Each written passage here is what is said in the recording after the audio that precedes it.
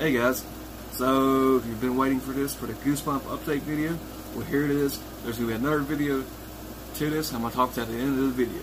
So let's get into the update. Due to the fact of stuff came out this month, September, next month, October, and November, due to a lot of stuff coming out in 3 months that I really want to get, I get my school money this month, plus my birthday's this month too, and I'm trying to be wise.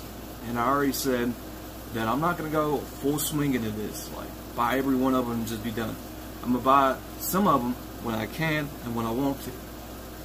But I'm still confident that I'm going to get all original 62 Goosebumps books. But sadly, I'm not going to buy any more until next year.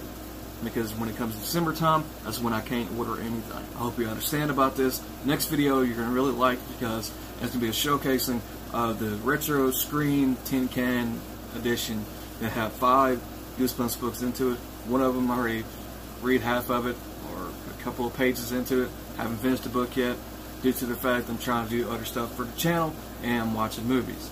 So I hope you like this video. Please like it, please subscribe, check out the Twitter page, and have an awesome day, guys.